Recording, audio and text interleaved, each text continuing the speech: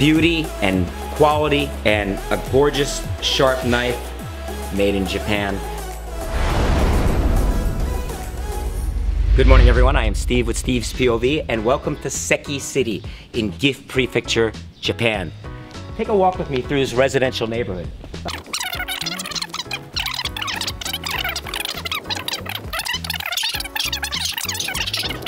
Think that this is a home, this is just another home in a residential neighborhood. No, no, no. What you have right here, no sign outside, nothing to mark what it is a high-end, low quantity, high quality knife manufacturer named Sannetsu Hamono. Sannetsu Hamono means knife.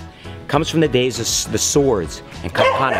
And this company has been doing this for over 50 years. Right here, no sign outside, no nothing. But when you get inside, you're gonna see what a very small company is world-renowned for making. Some of the highest-end cutlery that you can ever imagine. Let's get inside and check out Sannetsu Hamono. Come on.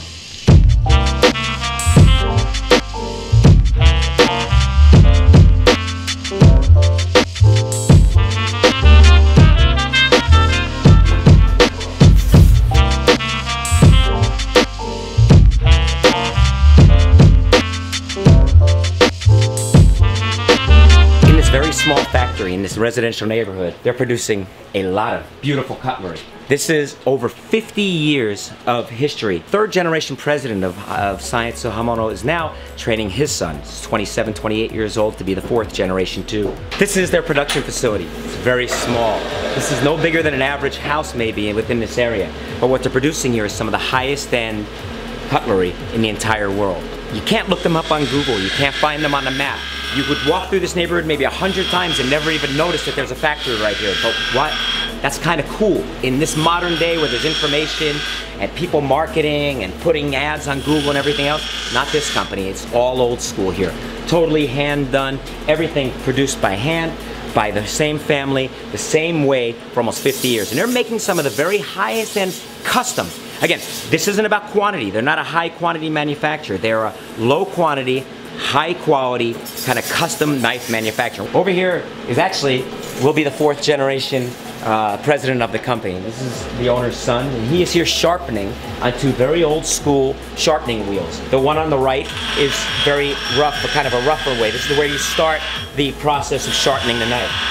On the left to this left, the other wheel is a more fine, detailed wheel spinning, and that will smooth out the sharpening process. Look at the attention to detail. Look at the intensity, the concentration. This is what he's dedicated his life to. I mean, this is a hand process, step by step, and it takes a lot of time to produce a knife. So when you wonder why a knife costs a few $100s, $500 or more, you have to appreciate the amount of time and labor that goes into producing something like this. Next to him is the current president and owner of the company, and you can see he's working too on a very old school grinding wheel, where he is now shaping and carving what looks to be the handle portion of a knife that he is making. What is being manufactured right here is one of the knives in the Kajin Saku lineup. Look at the amount of time that goes into just even getting the handle to fit perfectly. It's all by eye. There's no computers, there's no machines here. This is all by experience, years and years of learning and knowledge to perfect the best knives and make the best knives in the entire world. This is not push a button and let a machine make something. This is an old school bench drill. So you just open the holes up. These will be the holes that'll be used to put screws through to fasten both ends of the handle together onto the knife. Now that he's opened up the holes through the one side of the handle and through the knife portion as well, he's applying some adhesive again, some cement to the other half, where he's now gonna bring the other part of the handle together and sandwich that knife up into the middle. He'll clamp that together, allow it to dry again, and then the next step in the process will become, once it's together now they still have to shave down the handle to match the knife. It's not even near complete yet. There's lots of steps still left in the process. Back to the drill press we are here, and you can see now that they've attached the other side, the other half of the handle, he needs to open up holes in this side too. After the drill press again, where he went ahead and completed the holes from the original side all the way through to the other half of the handle side, see now, he's actually creating his own pins, these metal rods. He's cutting off pieces, and he's going ahead and he's manually inserting them into the holes, and now hammering them together to create the finished look of the handle.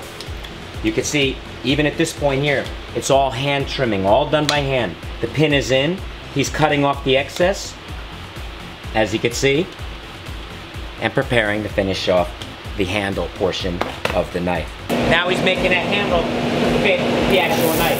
Look at it taking shape. You can see it taking shape right now, slowly but surely.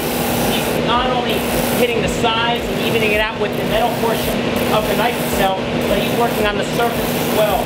And it's amazing. There's no computers involved. He knows it. He's the computer. They wanted to show me just how easy you can actually take a piece of paper. Oh, this is like a paper cutter.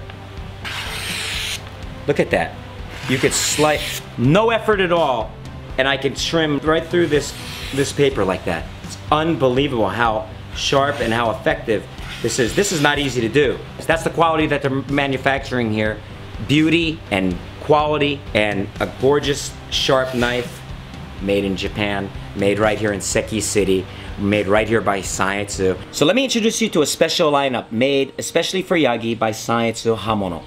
These are the lineup called the Kajin Saku. Here is a specialty handmade lineup of knives that is made at a pro level. I mean, these are for chefs or other professional cooks for anywhere around the world. But for you at home too, if you want the best in cutlery, something that will last a lifetime, you should check out this series. No two knives are gonna be the same since they're all handmade.